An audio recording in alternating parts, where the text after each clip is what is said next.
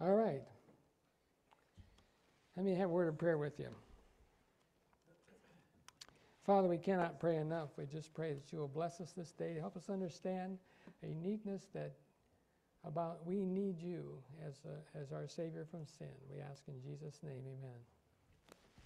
Am I on here? All right, good.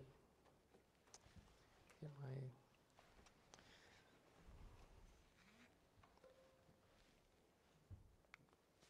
I'm going to just review with you a little bit as far as what we talked about a year ago, almost a year today. How about that? In the summer of 1890, some Adventist pastors asked Ellen White to prepare a small book on the themes of salvation.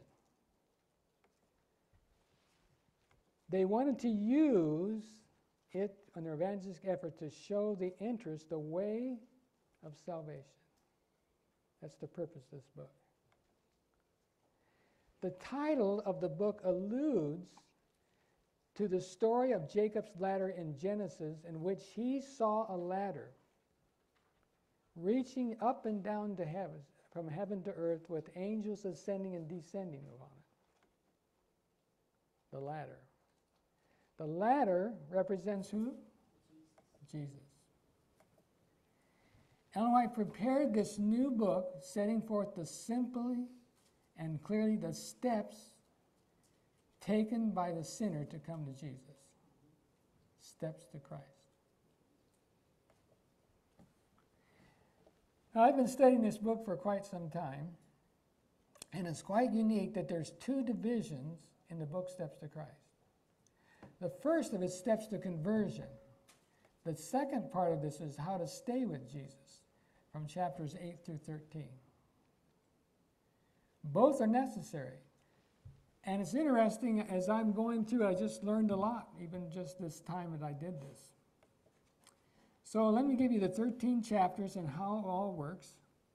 The first is God's love for man, which we talked about a year ago. You probably don't remember it. It deals with compassion of the Father. The first chapter was actually never written until later, because people needed to know the love of God in order to come to God, and you know He cares. That's why she put that book later, in about 4 years later. And this was after the General Conference session of 1888, which is quite an interesting one. The need to say, which we'll talk today is about, is Christ's power only. The next one we talked about repentance, which means changing for Christ. We'll never come to Jesus unless we see His love and care for us. Isn't that true? The third one is confession, confessing our sins. The next one is consecration, which is working with the will or power of choice. It's quite an interesting chapter. The next one is faith and acceptance, which talks about claiming the promises of God. And finally, chapter 7, the test of discipleship. What do you think the test of discipleship? How do you know you've been born again or a true disciple? Give me a word. What do you think? How do you know you're a disciple of Christ?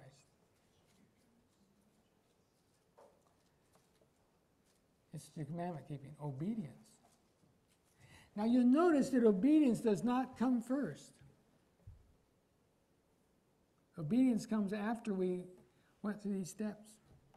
So how do we stay in Christ? Growing up to Christ talks about our commitment of time, spending time with Jesus. We can never become Christ-like unless we know who He is and spend time with Him. The work in the life, which deals with the community of believers, how the believers work together.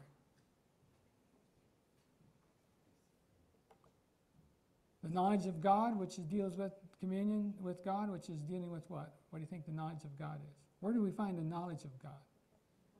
The Bible, right? That's what that's talking about, is Bible study. Then the privilege of prayer, communion with God. And then what to do with doubt is conquering our fears. Notice those C's I put in that column. Rejoicing in the Lord, finally, the caring for one another. That is a key thing. I like to come to a church where people care for one another, don't you? So now let's put this. The first chapter, just to review with you, Steps to Christ, is questions asked. How do I know there is a God?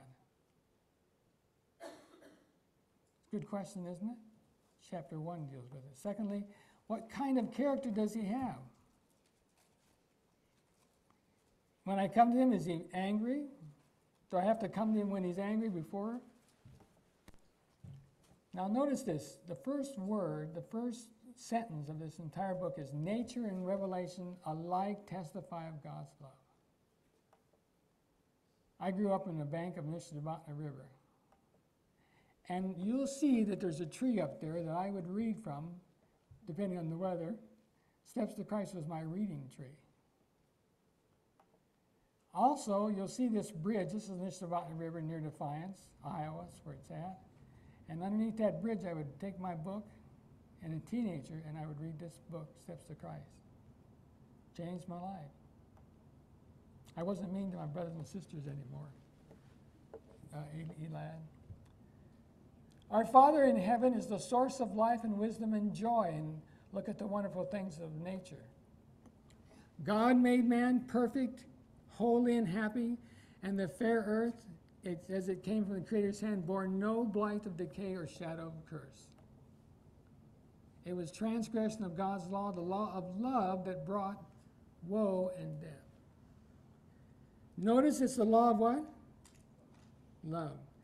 You know, this has 38 times in this chapter that deals with the word love. 38 times. We must get the word love and law together. It's a good thing.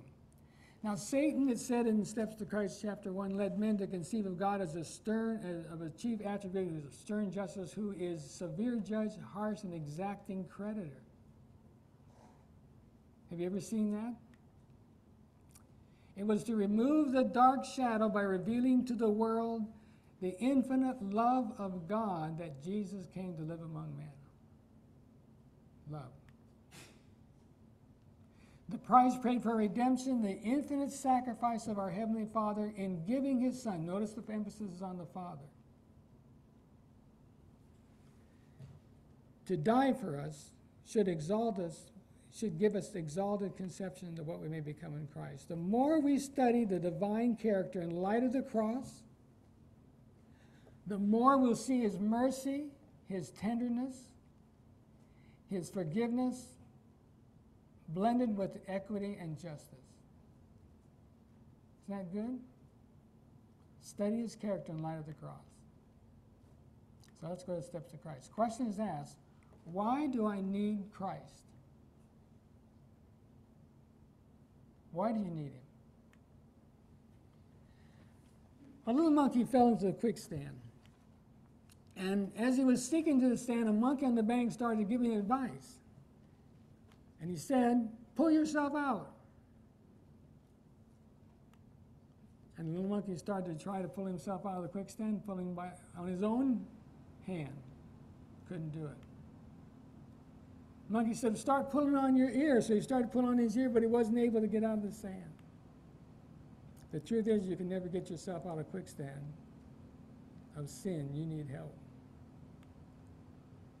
Remember the 3 Ds. I'm going to show you 3 Ds. Turn with me in your Bibles to the book of John 7. Or Romans 7. Sorry about that. Romans 7. I want to show you the 3 Ds. Romans 7.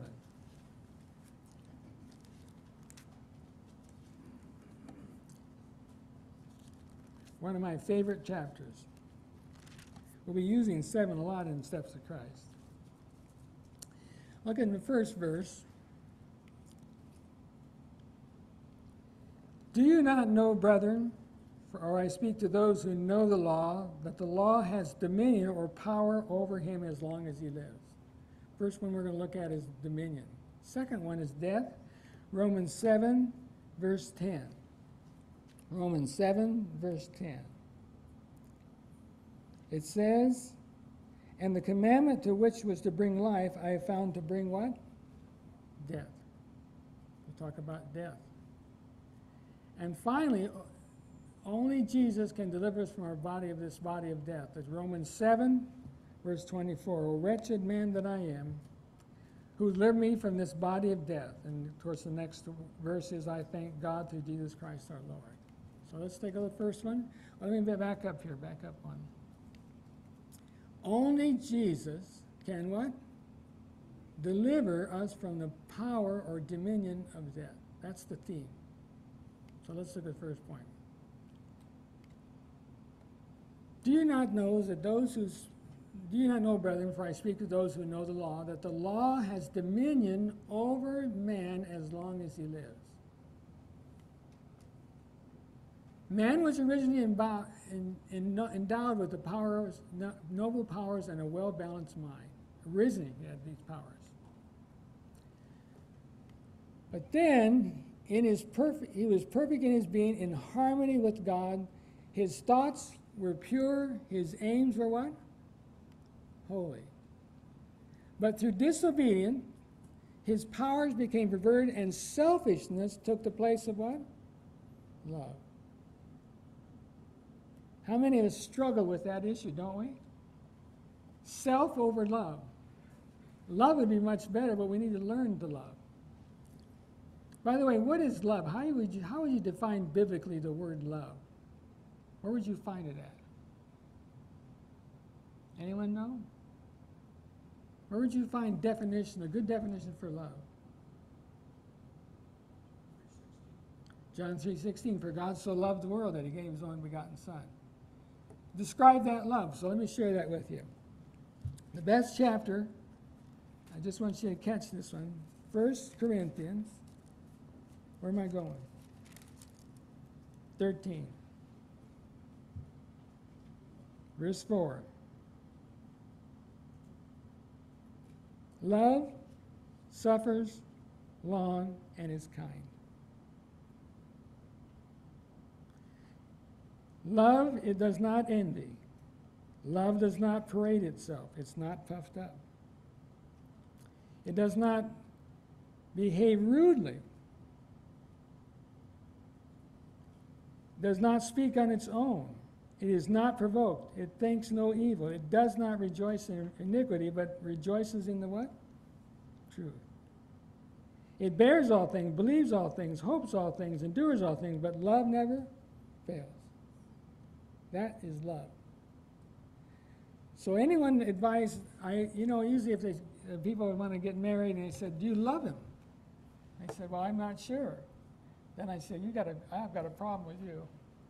But love, I said, describe this. This is what love is all about. And they think about that. They think about that. And that's a key thing for everyone. In fact, we're told we should read this verse every day, so we know how to behave ourselves, right? All right. But here's the point. His powers are perverted, selfishness took the place of love. So, this is a clear word. So the written law was given to increase what? Awareness of sin. This is in the Bible here, and our need of a Savior. Notice this verse, or quote, it is impossible for us of ourselves to escape from the pit of sin from which we are sunken. Our hearts are evil, we cannot change them. Does that make sense to you? You cannot change your heart. Who can bring an unclean thing out of who can bring a clean thing out of an unclean thing? No, not one. Let me get my water out that Ben gave for me. All right.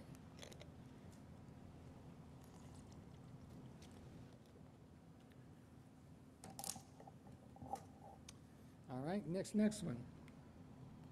The carnal mind is enmity against God. It is not subject to the law of God, neither indeed can be. Why can't it? Because it doesn't love. Education, culture, and exercise of their will, which we'll talk about later, all have their powers, but here they are powerless. They can produce an outward correctness to behavior, but they cannot change the heart. They cannot purify the springs of life. There must be a power working from within, a new life from above. This is the point of the chapter. Before men can be changed from sin to what? That power is who? Christ. Only way. Only way. When you tell some people they need to behave themselves or correct them in their, quote, sin, can they do it on their own? Absolutely not. We're telling them something that's impossible for them to do. So if they don't know Jesus, how can you tell them to get over their sin? They have to. So the second one I'm going after is death. This death is a good death. You know, you must die twice if we're still living before Jesus comes. You got to die to sin. This is the death he's speaking about. The commandment came, which was the way to bring life, but I found to bring what? Death. Most assuredly I say to you, unless the grain of wheat falls to the ground and what? Dies. It remains alone. But if it dies, it'll produce much grain. How shall we who have died to sin live any longer in it? Or do you not know that many of us, as we're baptized into Christ, right? To say, baptized into Christ, we're baptized into his what? His death. Let me show you how that works. Romans says, and we die and we're buried with Christ by baptism. So you see the preacher holding up that person before they die. And then the burial is when they go in the water. Is that correct? See that, how that works? So that represents the mind. And then we're raised to life from the dead by the glorious power of the Father. We now also may live new lives. Praise the Lord for that. I have been crucified with Christ, but I no longer live, but Christ lives in me. What fruit did you have then in the things of which you are now ashamed? What fruit? For the end of those things are death. But now, having been set free from sin, and having become the slaves to God, or servants of God, you have fruit to holiness, and the end is everlasting life. That's what it means there. A Savior said, except a man be born, unless he receives a new heart, new desires, new purposes, motives.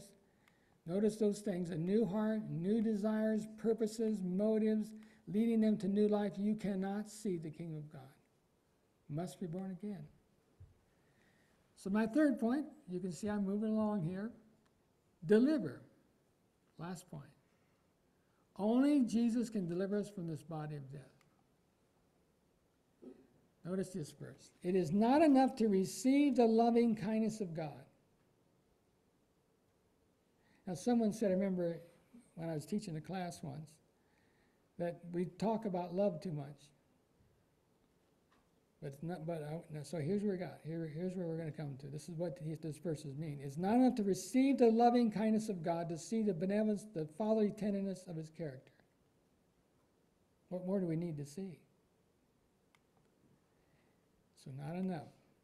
It is not enough to discern the wisdom and the justice of his law, to see that it's founded upon eternal principles of love. It's not enough. Why is it not enough? We need to see that we are powerless to keep the Ten Commandments on our own. Paul said, I consent that the law is good, the law is holy, and the commandment is holy, just and good, but I am carnal and sold under sin. He longed for the purity of righteousness, which he himself was powerless to attain. He cried out, O God, O wretched man that I am, who should deliver me from this body of death? Long for the purity. Deliverance. This body of death. Such a cry has gone up from the burdens of hearts in lands, and all ages. The answer to this, what one answer, behold the Lamb of God that takes away the sin of the world. Isn't that beautiful? Behold. Now here's the unique, this is the steps to Christ where she gets it. When after his sin, in deceiving Esau, Jacob fled from his father's home, weighed down with a sense of guilt. He would never see his dad and mom again. Did you know that?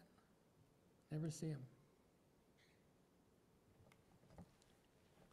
The one thought, above all, that pressed upon his soul was the fear that sin had cut him off from God and he was forsaken in heaven. That was the fear. As he slept, a strange light broke upon his vision. And lo, from the plain on which he laid, vast shadowy stairs seemed to lead upward to the very gates of heaven. And upon them angels of God were passing up and down.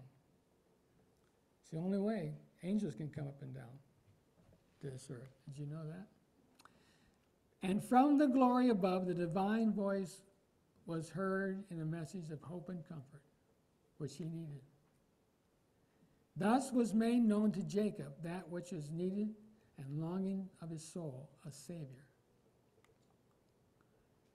With joy and gratitude, he saw revealed by a way by which a sinner could be restored to communion with God.